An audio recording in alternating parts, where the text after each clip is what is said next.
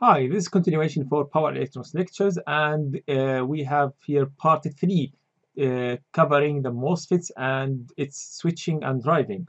So in the first part, we covered general structure about MOSFETs. Second part about the considerations when we connect MOSFETs together and also driving them. And this part, we will talk about drivers itself. So what is the driver? I think we mentioned that in the previous lectures. It's a circuit that has very low output impedance to make it push current very highly and is able to source and to sink relatively large currents. And I think we had an example before about how much current we have to push during very tiny time like 100 nanosecond, which was about 2 ampere. So we have to design or select a drivers capable of doing that, and also that will help us to achieve high switching speed and decreases the switching losses. So this is the general structure of a MOSFET driving a load, and we have to apply our signal here. I mentioned before that this signal shouldn't be just come out from microcontrollers because they are not able to switch on and off in a good way the MOSFETs, because sometimes they are not achieving the threshold voltage and sometimes they can't actually push the current that we want to drive this very quickly and turn it on. So that's why they use push-pull configuration like this, and that is using just top transistor getting value from a positive voltage with high current as well, and that is needing just high voltage here, maybe logic voltage 0505. That 5 voltage will turn on this transistor and make the voltage there to push some current through that MOSFET. And we mentioned before that it's good to add here a resistor to reduce the EMI and also to control the current going through that transistor input capacitance. And we have this transistor to discharge the capacitance once you turn it off. Okay, but these transistors now are classified as low side transistors, MOSFETs. Okay, so we have why low side? Because they are connected to the ground. Okay, and the load is floating and it's connected to the high side. So these are called low side driving, and low side driving is easy because they are connected to the ground, and once I apply here 5 volt or 20 volt, it's reference to the ground. However, we have other configuration where we have high side driving, and this is here the complication. We don't have the source connected directly to the ground, and this is what we call high side driving. Okay, and when I apply 5 volt here, for example 5 volt, okay, that 5 volt is reference to the ground. Okay, it's not reference to the source. If I applied 5 volt to the reference to the ground, that means I'm applying less voltage if I reference to the source. Okay, that's why the high side driving needs some more consideration to take into account and to make the process of switching on these high side MOSFETs properly. Okay, so that's why we have a different circuit with a different concept, and this is one of the concepts. We have different designs, but I will consider talking about 2 designs. Okay, this is one of the ideas, and look at this. We have a purpose and we have objective. That objective is I want to supply the gate with a voltage enough, more than the threshold voltage, but reference to the source. That's why they connected a capacitor between the source and between the gates. Okay, and now the concept is I want to charge that capacitor, and then I use that charge and that voltage, maybe that voltage is 15 volt, that's reference to the source, so I can push that 15 volt to the gate, and the gate will be happy with that because it's reference to the source. And this is the main purpose of switching. So look at what happens if I have this structure. I have the VS here, which is a high volt. It uses this diode to charge the capacitor, but that capacitor, it doesn't charge if it's not connected to the ground. Okay, so how we connect to the ground? By using this transistor. So if I switch that transistor here, for example, on, so that transistor and that transistor, they are connected together and they receive the same signal. So that will switch on and that will switch on. So if that switch on now, look at that. If that switch on, it makes the gate 0. Okay, so it turns off the gate. Okay, but while turning off the gate, because we want to apply, for example, PWM signal, and PWM signal means we have turn on and turn off time. During the turn off time, we have this switch on to turn off the gate and the Mosfet, but we have another switch to charge the capacitor and make it ready for the coming turning on. Okay, so we have this capacitor here. It has high voltage coming from the diode, okay, and Vs, but we have to connect to the ground, and it happens once we turn on this S2. And now we have charged that during the turn off time, and then we are ready to turn on again, and we can use at that time the capacitor charge.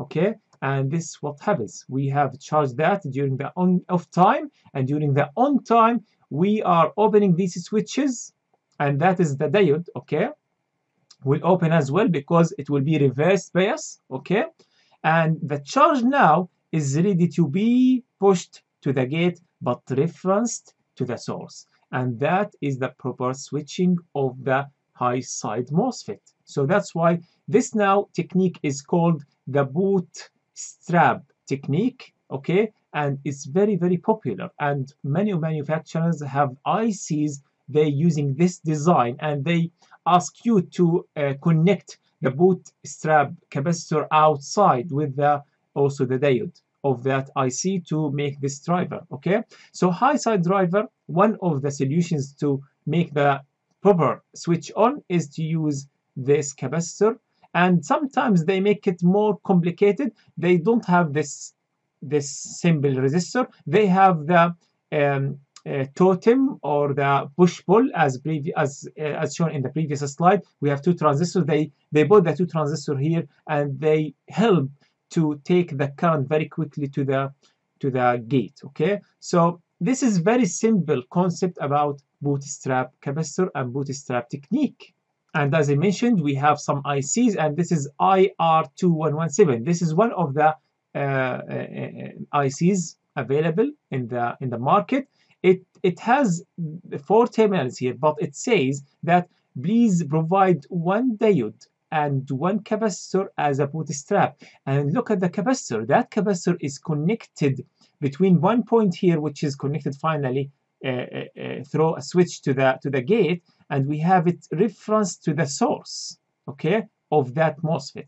It doesn't reference to the ground because we are making improper switching at that time. So that's why we have this capacitor between that point and the source, and we have to charge it by another voltage source by using this diode. Okay, we have other techniques which usually use isolation. Sometimes isolation is very important even if you are using low side driving. So I personally like this technique more, the isolated technique. I'm using here optocoupler even for high side or low side. Okay, and that optocoupler here has now optically coupled circuits. We have here circuit. That circuit has a ground, and this circuit has different ground. They are not connected to each other. Okay, and because we have different ground, so we have to provide different power supply.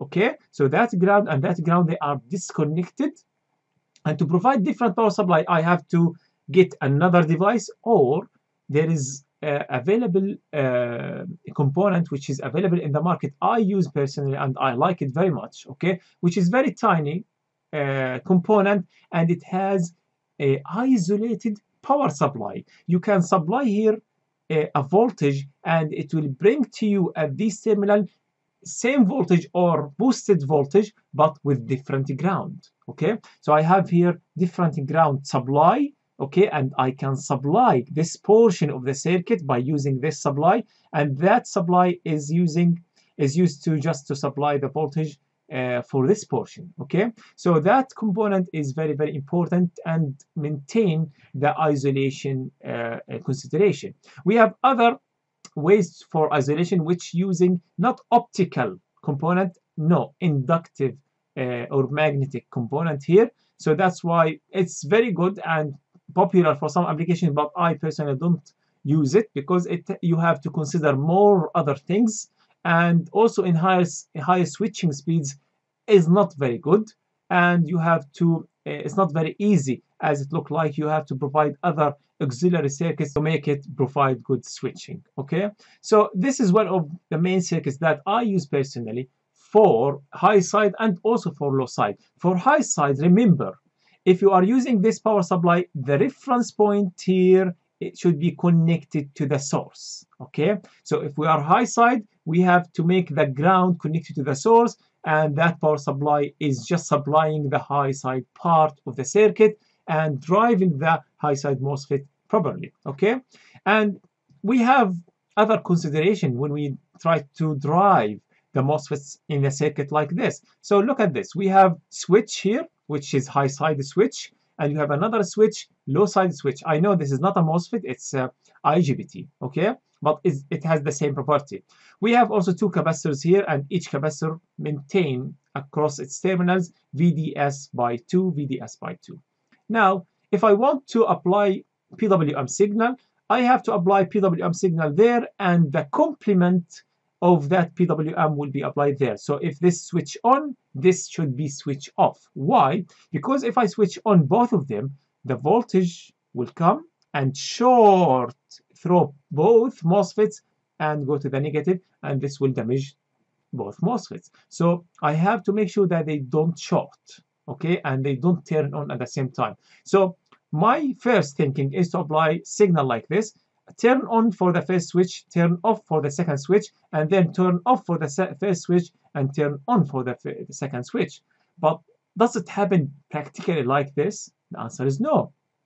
I have time for turning on and time for turning off, and during these times I might overlap, and that's called cross conduction. So that MOSFET and that MOSFET during the switch on and switch off, they might meet, and they are not completely on and off, and that will make something called shoot through. One of them might be delayed, and this one turn on very fastly than this one. Okay, so that will make short through. Short through means short circuit. Okay, happens through these MOSFETs during turning on and turning off time.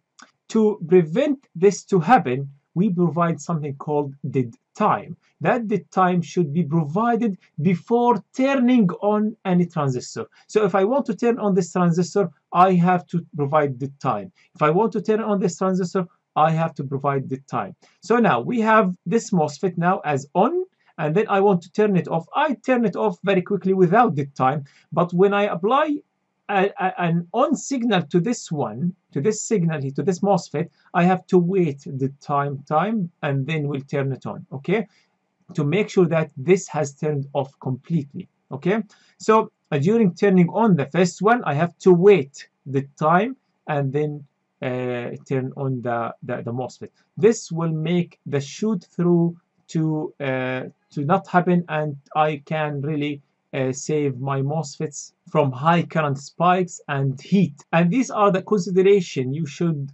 take into account if you are using drivers for low side, for high side, and also drivers. Some drivers also provide the dead time and some drivers don't. So if you are using the isolated drivers for the first, the high side MOSFET switch and low side switch, you have to provide also dead time. That dead time can be provided by a driver itself or by you as a programmer. Okay, when you make the PWM signal, you have to wait the time before turning on the other MOSFET, and this happens sometimes by software and sometimes by hardware.